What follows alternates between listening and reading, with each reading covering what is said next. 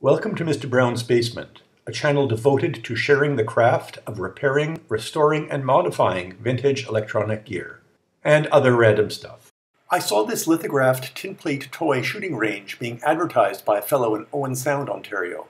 It really looked interesting, so I decided it was worth the drive to go and get it. All I knew was that it was made by a company I'd never heard of, called Andy Gard. I imagined it was going to be something like the Electroshock Shooting Gallery by Marx that I lusted after as a child.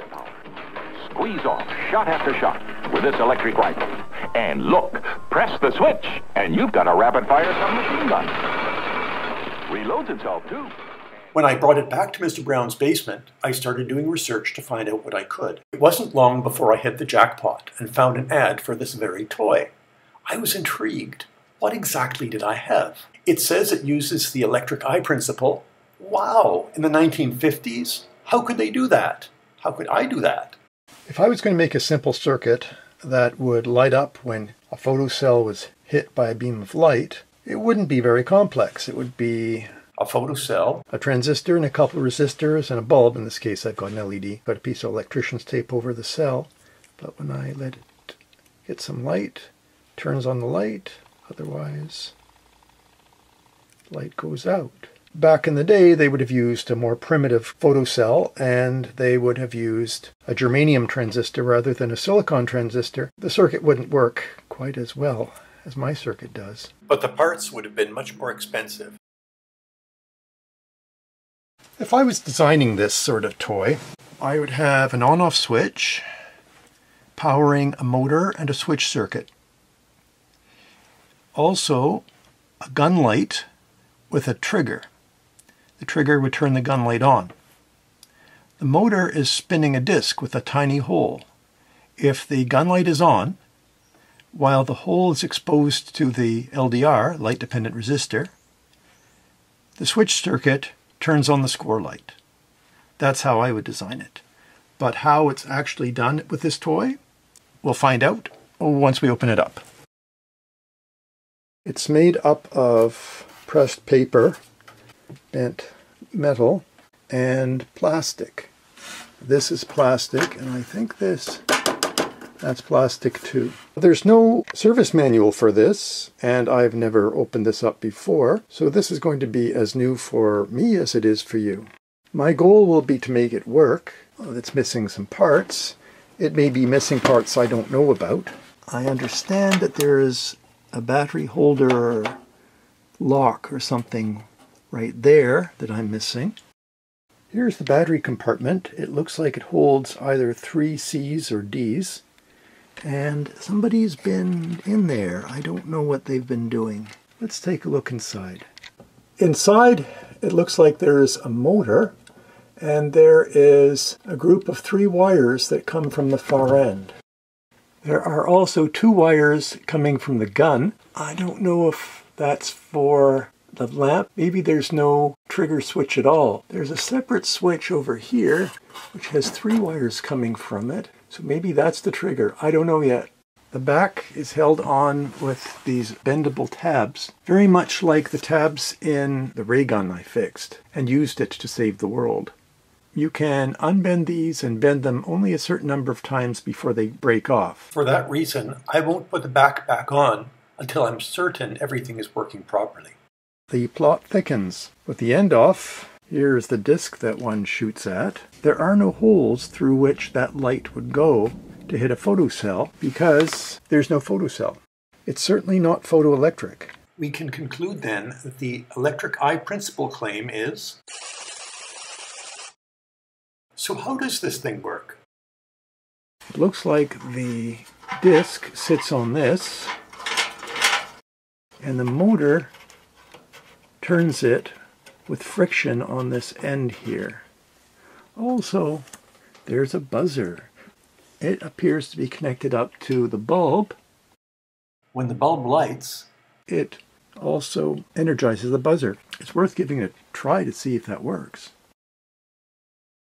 Got the power supply set at 3 volts.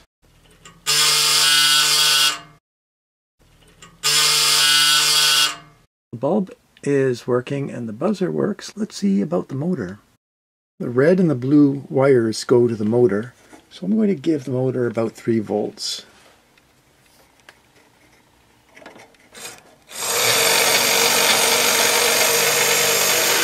Applying friction to the motor, which would happen if the disc was there, causes the motor to turn. And that would turn this. This seems to connect through a rod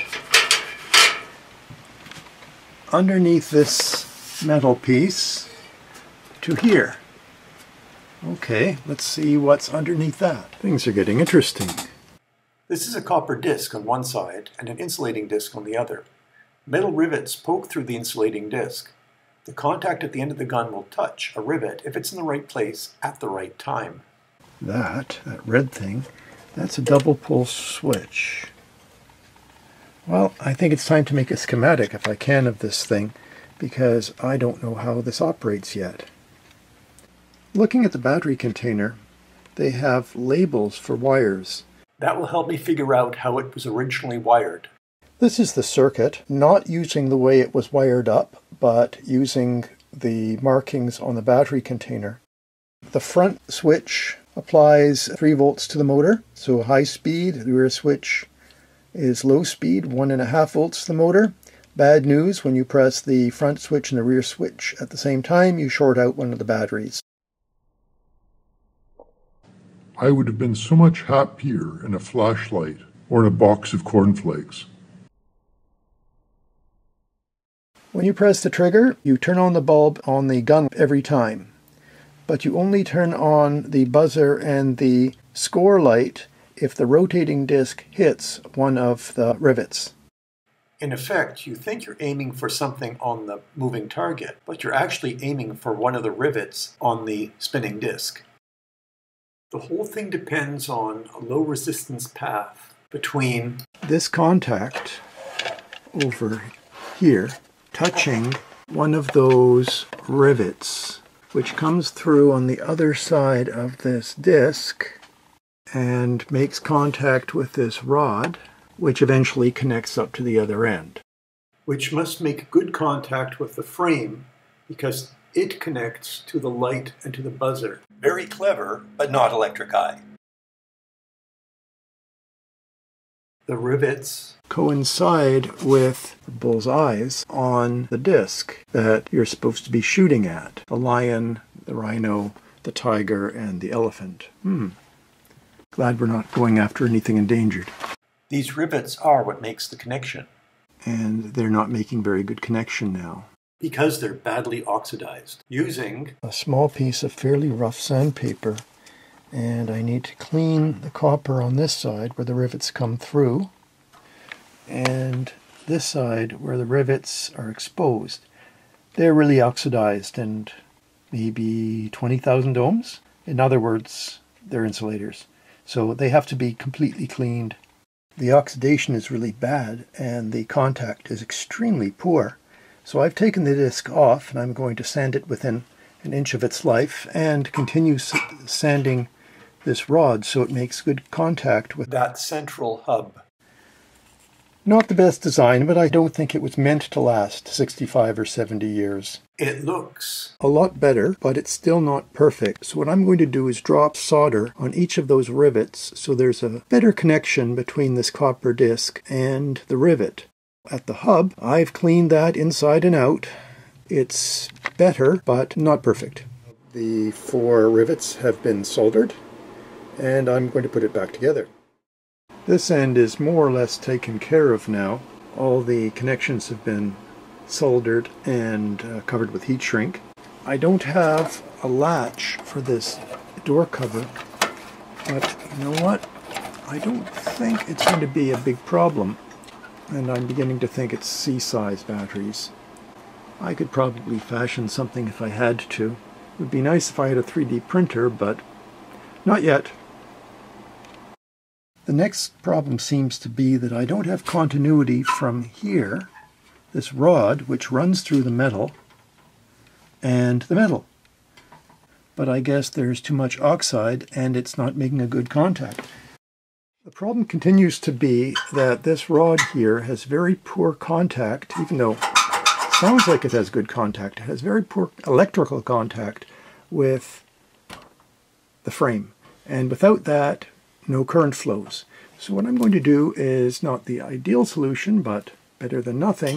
I'm going to use a piece of copper wire. I'm going to wrap it around here. It's like a bushing almost. And hopefully that will make good enough contact for the once or twice per decade this game gets played.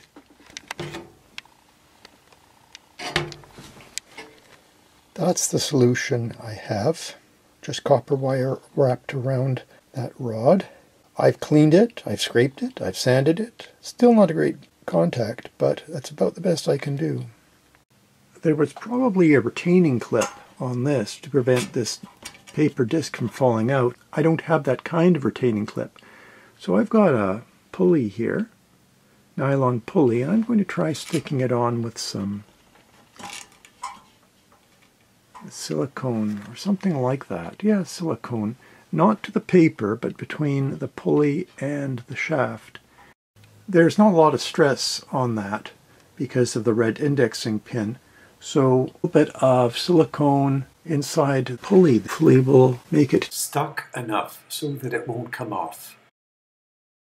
Before I get to the grand reveal of the toy finished and working, I'm going to share some of the information I found out about this electronic shooting range and the Andy Gard company that produced it. You may have to pause the video to read it.